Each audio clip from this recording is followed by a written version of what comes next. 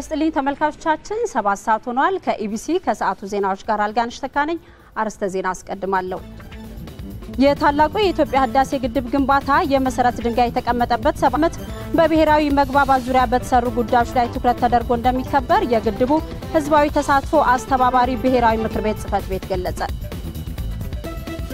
በአዲስ አበባ ከተማ የሚስተዋለውን የሥራ አጥነት ችግር ለመፍታት ያስችላል የተባለ ጥናት ይፋ ሆነ ቻይና በዓለም የኢኮኖሚ ውስጥ ያላት ሚና የተጠናከረ መምጣቱ ተገለጸ ተመልካቾቻችን በቻይና አፍሪካ እንዲሁም በኢትዮጵያ ግንኙነት ዙሪያ ኋላ ላይ እንግዳ ይዘን እንቀርባለን ወደ መጀመሪያው ዜና አልፋለሁ አብራችሁን ቆዩ የታላቁ የኢትዮጵያ ህዳሴ ግድብ ግንባታ የመሰረት ድንጋይ የተቀመጠበት 7ኛ ዓመት በብሔራዊ መግባባት ዙሪያ በተሰሩ ጉዳዮች ላይ ትኩረት ተደርጎ እንደሚከበር የግድቡ ህዝባዊ ተሳትፎ አስተባባሪ ብሔራዊ ምክር ቤት ጽፈት ቤት ገለጸ የግድቡ ግንባታ 7ኛ ዓመት በዓል በተለያዩ ስነ ስርዓቶች እንደሚከበርም ተገልጿል ኮሰም ብርሃኑ ተጨማሪ ያለው መጋቢት 24 2003 ዓ.ም የመሰረት ድንጋይ የተጣለለት የታላቁ ህዳሴ ግድብ ነው ዓመቱን ይዟል በ7 ዓመታት ውስጥም በታላቅ የህዝብ ተሳትፎ ሲገነባ ነው ቆየው በ2009 ዓ.ም ብቻ 1.3 ቢሊዮን ብር ለታላቁ ህዳሴ ግድብ ግንባታ መሰብሰብ ተችሏል በመጪው መጋቢት 24 የሚከበረውን የታላቁ ህዳሴ ግድብ 7ኛ ዓመትን በተመለከተም የታላቁ ህዳሴ ግድብ ግንባታ ህዝባዊ ተሳትፎ አስተባባሪ ምክር ቤት ጽፈት ቤት መግለጫ ሰጥቷል መግለጫው እንደሚያትተው የታላቁ ህዳሴ ግድብ ግንባታ በ7ኛ ዓመት በሚከበርበት ወቅት ታላቁ ህዳሴ ግድብ የሀገራችን ህብረ ዜማ የህዳሴያችን ማማ በሚል መሪ ቃል እንደሆነ ነው ታላቁ ህዳሴ ግድብ 7ኛ ዓመትን ምክንያት በማድረግ የሚከበሩ በዓላት አሉ ከነዚህም ውስጥ አንደኛ ሰኞ የሚጀምረው ፍታችን ሲጀምረውና እስከ መጋቢት 17 የሚቆየው የታላቁ የኢትዮጵያ ህዳሴ ግድብ የቦንድ ሳምንት ነው በዚህ የቦንድ ሳምንት ከ100 ሚሊዮን ብር በላይ እንሰበስባለን ብለን እንጠብቃለን በከተማችን በአዲስ አበባ ወደ 94 የሚጠጉ ድንኳኖች ተጥለው ከባንኮች በተጨማሪ ህዝብ በሚበዛባቸው አካባቢ ቦንድ እንዲሸጥ ይደረጋል ቦንድ መመለስ ተጀምሯል ቀናቸው የደረሱ ቦንዶች እየተመለሱ ነው መመለሳቸው በብዙዎቹ ዘንድ እምነት አሳድሯል በዚህ መልኩ ቦንድ ግዢው የበለጠ ተጠናክሮ እንዲቀጥል ሁሉም ህብረተሰብ በነቂስ ወጥቶ ቦንድ እንዲገዛ የሚያደርግ ነው በኢትዮጵያና በኢትዮጵያውያን ብቻ የኢትዮጵያ ህዳሴ ግድብ በኢትዮጵያ ህዝቦች መካከል ብሔራዊ መግባባትን ይፈጥራል ተብሎ ይታሰባል የፊታችን መጋቢት 24 የሚከበረው 7ኛው ዓመትም በተለያዩ ሁነቶች ይደምቃል ተብሎ ይታሰባል ከዚህ ውስጥም ታላቁ የኢትዮጵያ ህዳሴ ግድብ ሩጫ አንዱ ሲሆን 500 ሺህ ኢትዮጵያውያንም በመላው ሀገሪቱ ይሳተፉበታል ተብሎ ይታሰባል ሁላችንም ኢትዮጵያን ስንገነባ ሁላችንም ደልቶን እንዳልሆነ ይታወቃል ምንም ድሆች ብንሆን ካለችንም ቢሆን ቆጥበን ግድባችንን እንሰራለን የሚል አቋም ነው ያዘው ስለዚህ ድሆች እስከሆነን ድረስ ደግሞ ችግሮች እስካሉ ድረስ ደግሞ መከፋት ይኖራል ነገር ግን ያን ዋጥ አድርገን ኢትዮጵያን ክፉ አስፈሪ ዘመናትን አልፈናል በትናንሽ ነገሮች ትልቁን ስራችንን ትልቁን ብልጽግናችንን ተተን በትናንሽ ነገሮች ትላልቅ ክፍተት እንዳንፈጥር በታላቁ የኢትዮጵያ ህዳሴ ግድብ ያሳየነውን ህብረ ብሔራዊ አንድነት ያሳየነውን መግባባት ያሳየነውን ርብርብ ጠብቀን በመቀጠል ግድባችንን ማጠናቀቅ አለብን በሰሜን ገባ ያለው የዳባት አጅሬ መንገድ ማህበራዊና ኢኮኖሚያዊ ችግሮቻቸውን ለማቃለል ያገዛቸው መሆኑን የአካባቢው ነዋሪዎች ገለጹ ሪፖርተራችን ይሄነው ዋጋቸው የመንገዱን ግንባታ የደረሰበትን ደረጃ ተመልክቶ ተከታዩን ዘገባ አጠናቅሯል አብረን እንከታተል ቀደም ሲል በዚህ በሰሜን ጎንደር ዞን ከዳባት እስከ አጅሬ ምንም አይነት የመንገድ መሰረተ ልማት አልነበረበትም በዚህ ምክንያት የአካባቢው ነዋሪዎች ወደ ዳባት ከተማ ለመድረስ በእግር ወይም በበቅሎ እስከ 5 ሰዓት የሚደርስ አድካሚ መንገድ ለመጓዝ ይገደዳሉ 7 ተኩል 2 ሰዓት ተኩል ያቆየው ምሳኑ አሁን የመጣው እዚህ ደረስኩ በቅሎ ስንጭን ነበር አሁን ግና መኪና መጣልን እየጫን መውሰድ አሁን ቀደም አልጫንም ገና ነን እንግዲህ መንገዱ ይሄ ሰላሙ ሲመጣልን እየጫን በመኪና እንሄዳለን አህያም ያርፋል እንኳን ሰው በሰሜን ጎንደር ዞን ከ6.2 ቢሊዮን ብር 4 የመንገድ ግንባታ ፕሮጀክቶች በመከናወን ላይ ነው የሚገኙት አሁን እኔ የምገኝበት ይህ መንገድ ዳባትን ካጅሬ የሚያገናኘውና 43 ኪሎ ሜትር ያህል የሚረዝመው መንገድ ሲሆን በ3 ዓመት ጊዜ ውስጥ ይጠናቀቃል ተብሎ ይጠበቃል የመንገድ ግንባታ ስራው ከተጀመረ አሁን ላይ 1 ዓመት ከ5 ወራት ያስቆጠረ ሲሆን የሂደትም 41% ላይ ደርሷል መንገዱ በአስፓልት ደረጃ የሚገነባ ሲሆን አሁን ላይ 16 ኪሎ ሜትር የቆረጣና የጠረጋ ስራው ተከናውኗል። የአካባቢው ነዋሪዎች መንገዱ ገና ካሁኑ ብዙ ሸክም አቅሎልናል ይላሉ። በቀደም ለታ ይቺ ታማ ልትወልድብኝ ይቺ ልትወልድብኝ አምቡላንስ ደረሰልን። ሌቱ 8 ሰዓት ይዞልን ገባ ወለደሽልኝ። አሁን ላይ የመንገዱ ጥቅም ተቋዳሽ መሆን የጀመሩት የአካባቢው አርሶ አደሮች መንገዱ ሙሉ ለሙሉ ተጠናቆ ማየት ይሻሉ። የግንባታ ተቋራጩም ግንባታውን በተያዘለት የጊዜ ገደብ ለማጠናቀቅ እየሰራ መሆኑን ገልጿል። የዲዛይንና የግንባታ ስራ ፕሮጀክት 6 ወሩ የዲዛይን ወቅት ነው። ከዚህ ውስጥ እንግዲህ 11 ወር አካባቢ ነው በግንባታ ላይ የቆየ ነው። አሁን ባለው ፕሮግሬስ እና የአሰራር ፍጥነት ከተያዘለት ጊዜ ቀደም ብሎ እንደሚጠናቀቅ ነው ተስፋ የምናደርገው። መንገዱ በተያዘለት የጊዜ ገደብ ብቻ ሳይሆን በሚፈለገ የጥራት ደረጃ ለማከናወንም ሆኖንም ነው የፕሮጀክቱ አማካሪ የሚናገረው። ከጥራት አኳያ እንግዲህ ፕሮጀክቱ በሚጠይቀው የጥራት መስፈርት በሙሉ አሟልቶ እየሰራ ነው። የፕሮጀክቱን የግንባታ ሂደት የሚከታተለው የኢትዮጵያ መንገዶች ባለስልጣንም ግንባታው በቅዱ መሰረት እንዲጠናቀቅ አስፈላጊውን ክትትልና ድጋፍ እያደረጉ ሙሉ ለሙሉ ተጠናቆ የአካባቢው ነዋሪዎች ኢኮኖሚያዊና ማህበራዊ ተጠቃሚነት እንዲረጋገጥ አሁን ላይ እየተደረገ ያለው ርብርብ ተጠናክሮ ሊቀጥል ይገባል። ለኢቢሲ ለተጠናቀረው ዘገባ ይሄነው ዋጋቸው ነኝ፣ ሰሜን ጎንደር ዳባት። ተመልካቾቻችን ቀጣዩ መልእክት ተከታትለን እንመለሳለን። ኢትዮጵያ ብሮድካስቲንግ ኮርፖሬሽን በዩቴልሳት 8 ዲግሪ ዌስት ቢ ላይ ስርጭት የጀመረ መሆኑን እንገልጻለን። በሚከተለው ፓራሜትር የመቀበያ ሳህን አቅጣጫ ሳይቀይሩ ፍሪኩዌንሲ 11512 ፖላራይዜሽን ቨርቲካል ኤፍኢሲ 56ኛ 27500 ላይ በኢቲቪ ዜና በኢቲቪ መዝናኛና በኢቲቪ ቋንቋዎች ያገኙናል። ዩቴልሳት 8 ዲግሪ ዌስት ቢ የኢትዮጵያ ብሮድካስቲንግ ኮርፖሬሽን የብዝሃነትና የህዳሴ ድምጽ። በተማሩበት የትምህርት መስክ ስራ ያገኙ ኢቢሲ ያነጋገራቸው ወጣቶች ተናገሩ።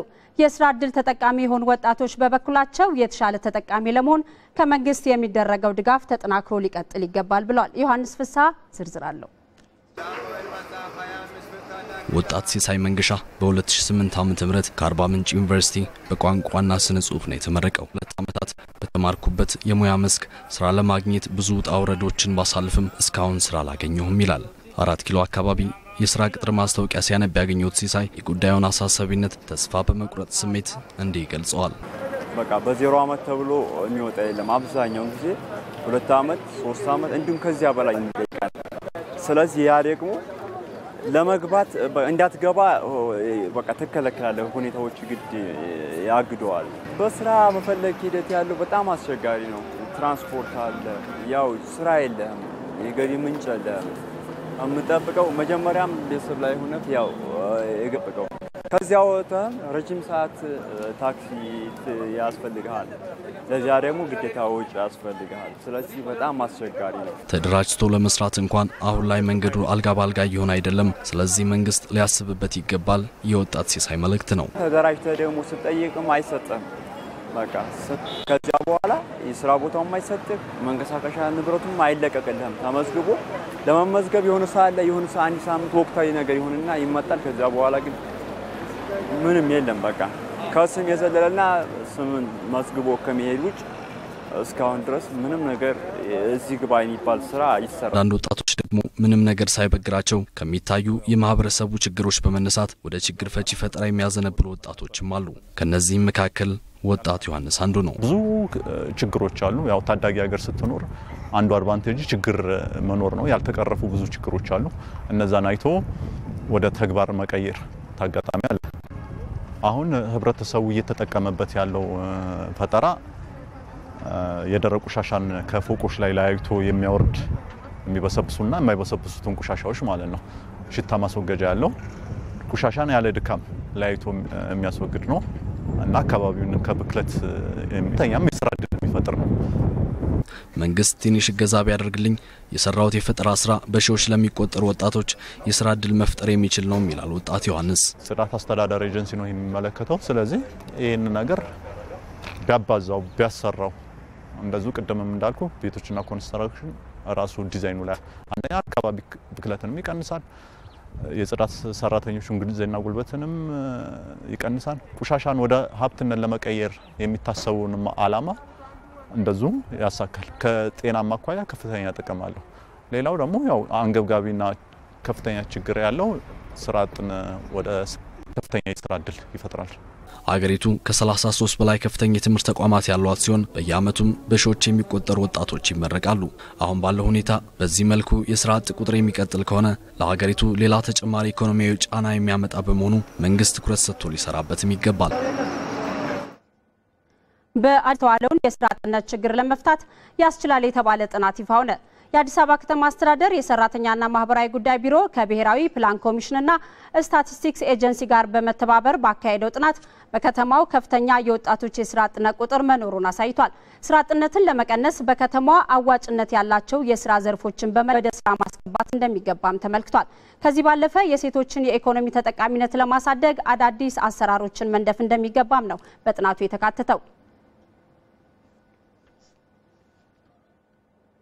ተመልካቾቻችን ውይይቱን እየተከታተለ የሚገኘው ሪፖርተራችን ተመስገን ሽፈራው በዚህ ጉዳይ ላይ ተጨማሪ መረጃ ሊሰጠን የሚገኘው ከሱ ጋር አጭር ቆይታ ይኖርናል ተመስገን እንደምንላል እስቲ በጥናቱ የተካተቱ ዋና ዋና ጉዳዮች ምንድናቸው የተገለጹትን ነገር አመሰግናለሁ አልጋነሽ እንግዲህ ዛሬ አንቺም እንደተጠቀስሽው የቀረበውን ጥናት በሁለት ከፍለን መመልከት እንችላለን የመጀመሪያው በአዲስ አበባ ከተማ ያለው ኑሮ ሁኔታና የስራቸውን ደረጃ የሚዳስስ ጥናት ነው በሁለተኛ ደረጃ ደግሞ የቀረበው በሀገር አቀፍ ደረጃ እያደገ ያለው የኮንስትራክሽን ዘርፍ እሱን የበለጠ ለማሳደግ ከዘርፉ ደግሞ የሚገኘውን ጥቅም የበለጠ ለማድረግና የስራ ፈጠራውንም በዛው ልክ ለማሳደግ እንዲሁም ደግሞ በተቀጥሮ የሚሰሩ ሰዎችን የስራ ደህንነታቸውን የጤንነታቸውን የሚረዳ ጥናቶች ቀርበዋል እንግዲህ በዚህ ጥናት መሰረት ዋና አላማው የነዚህ ጥናቶች የመቅረባቸው ዋና አላማ በከተማ ውስጥ ያለውን የስራ እድል ለማሻሻልና ስራ አጦችን ወደ ስራ ለመጨመር እንደሆነ ተገልጿል በተለይ መጀመሪያ ላይ የጠቀስኩት የከተማዋ ነዋሪዎች የኑሮና የስራ ሁኔታ የሚፈትሸው ጥናት በሀገር አቀፍ ደረጃ ለሚሰሩ ጥናቶች ለሚሰሩ እቅዶችና ተፈጻሚነታቸውን ለመከታተል ከፍተኛ ሚና እንዳለው ተወስቷል በዚህ ጥናታዊ ጽሁፍ ላይ ጥናቱን ያስጠኑት እንግዲህ የአዲስ አበባ ሰራተኛና ማህበራዊ ጉዳይ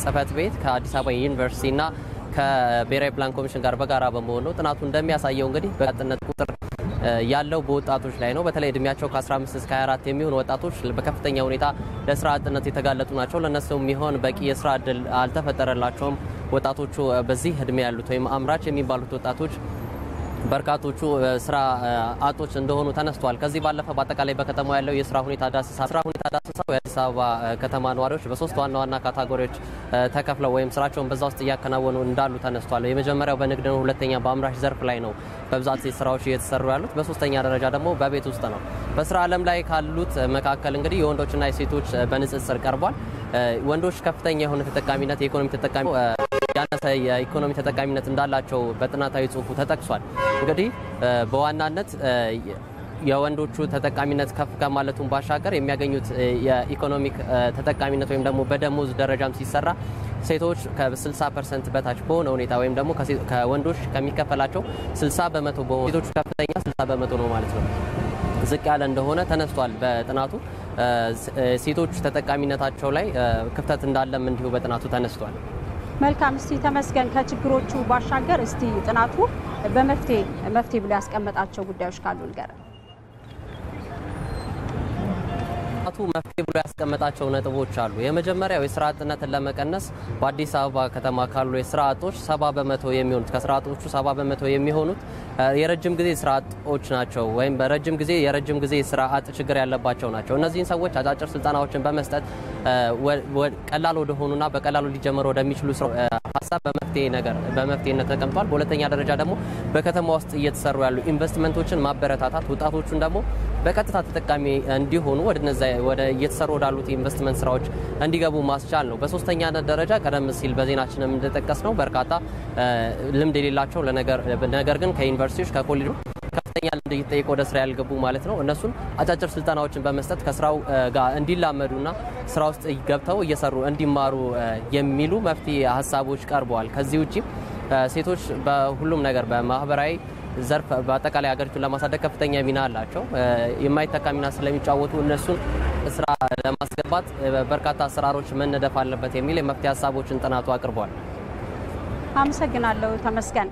ተመልካቾቻችን አጭር መልእክት ተመልሰን እንገናኛለን።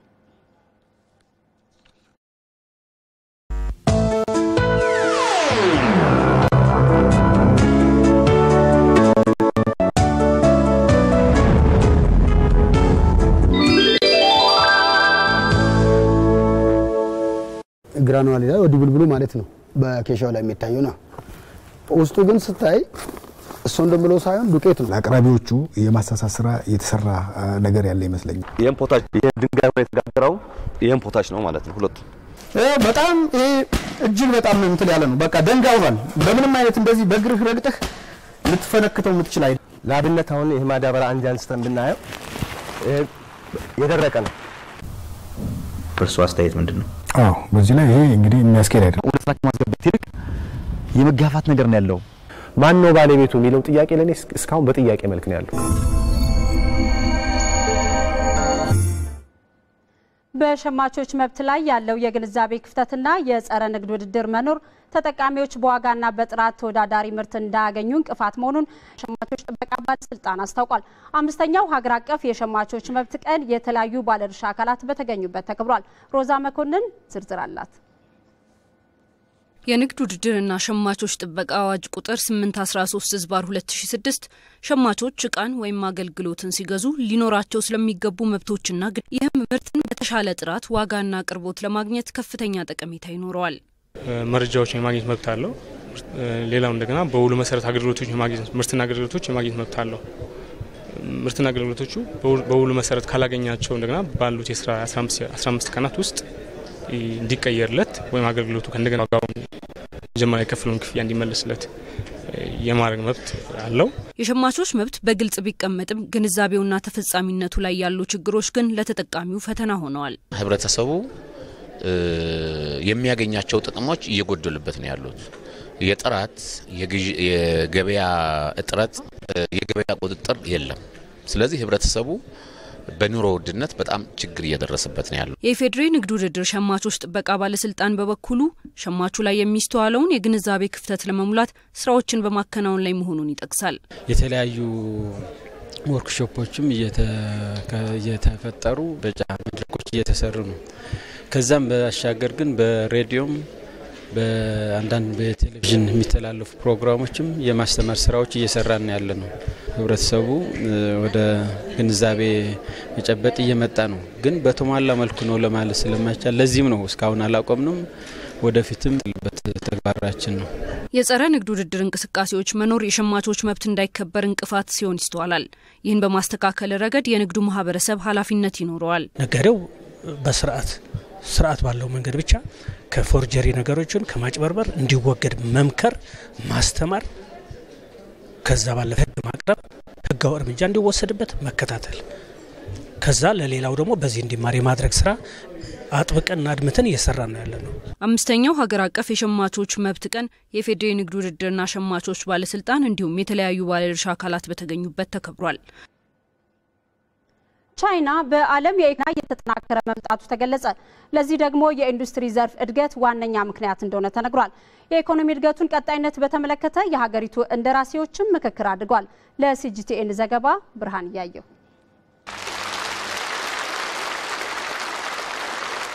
ቻይና በዓለም አቀፍ ደረጃ በኤሌክትሮኒክስ ክፍያና ጥቅም እንዲሁም በተንቀሳቃሽ ስልክ በሚፈጸም ክፍያ በዓለም ቀዳሚ መሆን መቻሏን ነው የሀገሪቱ ጠቅላይ ሚኒስትር ሊኪቺያንግ የተናገሩት። እንደ ቻይና የመረጃ ማዕከል ሪፖርት ባለፈው ዓመት በዓለም አቀፍ ኢኮኖሚ ውስጥ ቻይናውያን የ4.9 ትሪሊየን ዩዋን ዋጋ ያለው የኢንተርኔት ግብይት አካሂደዋል። ወደ 780 ማለት ነው።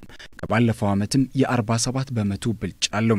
ይህ ኢንዱስትሪ በፍጥነት እያደገ እንደሆነም ነው የሚወጡ መረጃዎች የሚያመለክቱት። እንደ ብስክሌቶችና ታክሲዎች ያሉ መጓጓዣዎችን ለመጠቀም ከኢንተርኔት ጋር ማስተሳሰር እየተለመደ ነው።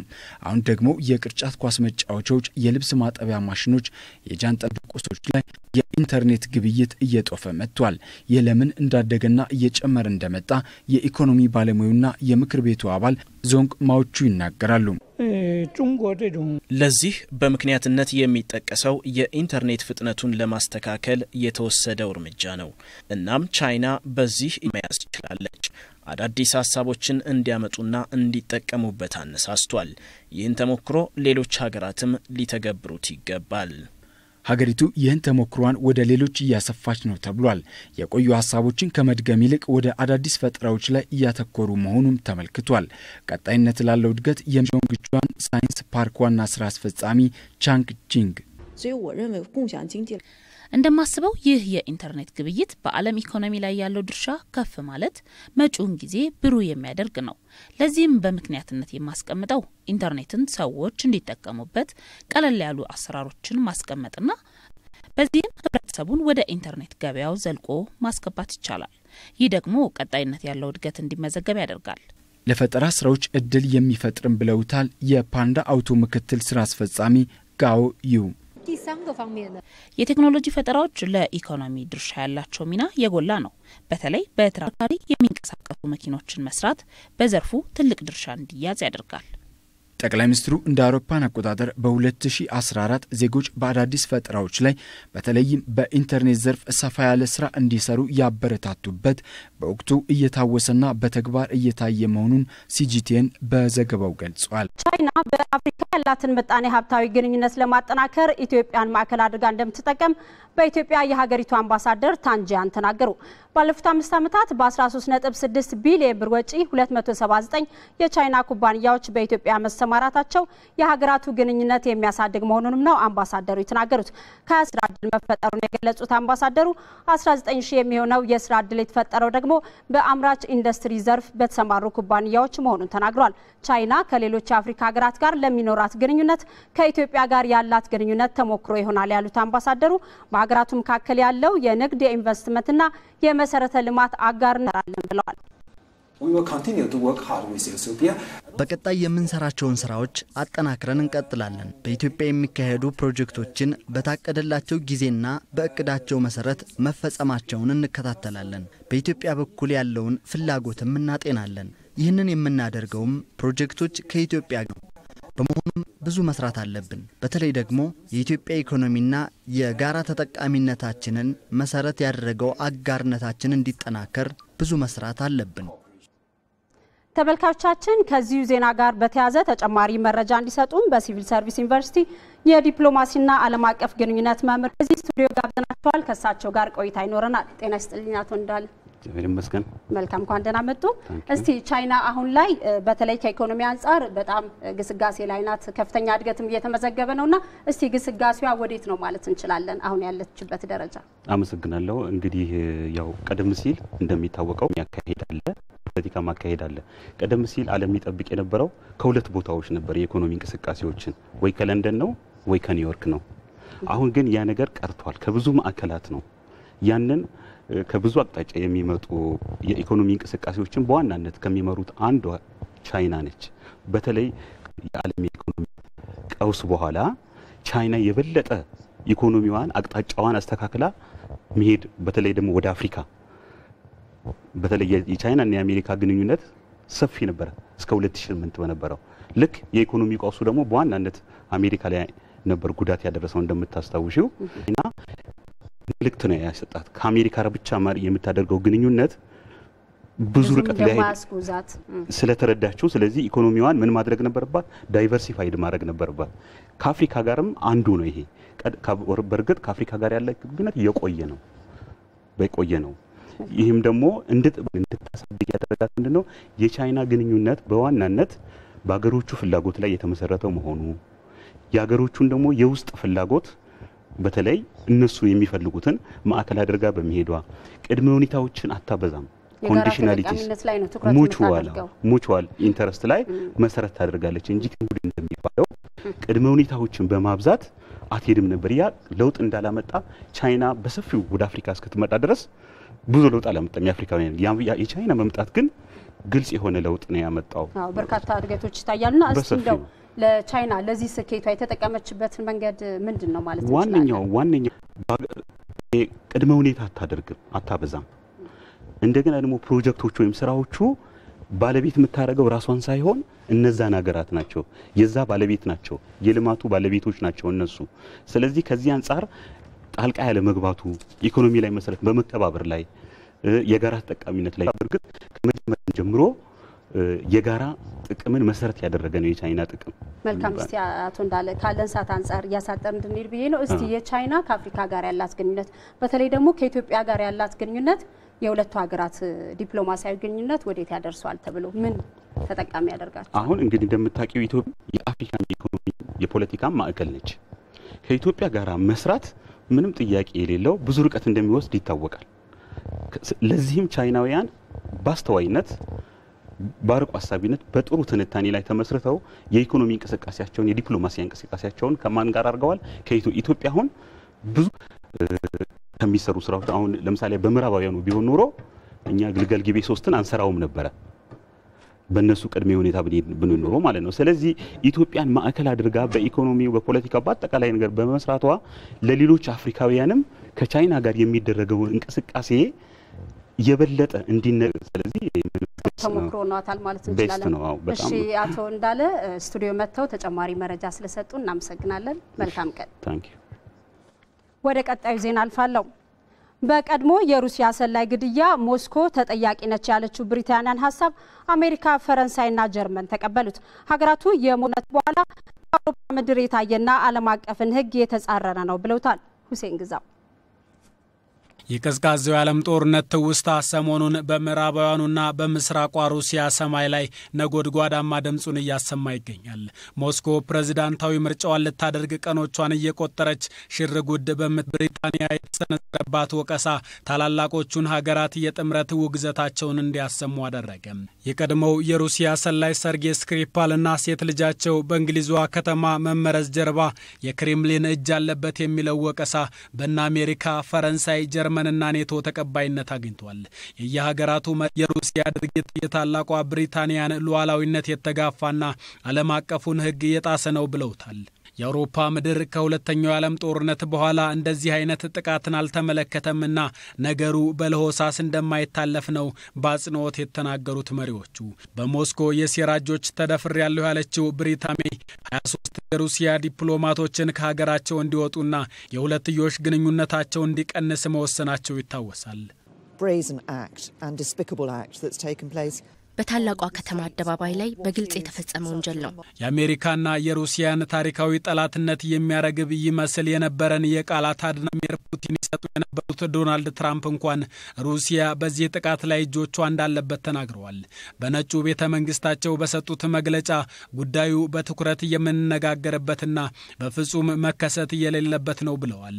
የፈረንሳይ ወጣቱ መሪ ኢማኑኤል ማክሮንም የብሪታንያን ሀሳብ ተቀብለው ሞስኮን የምዕራቡ ዓለም ተቀባይ ተደርጎ የሚወሰደው የሰሜን አትላንቲክ ጦር ቃል ኪዳን ድርጅት ኔቶም ከተቋሙ ምስረታ በኋላ የሰማሁት ጸያፍ ድርጊት ሲል ኮንኖታል።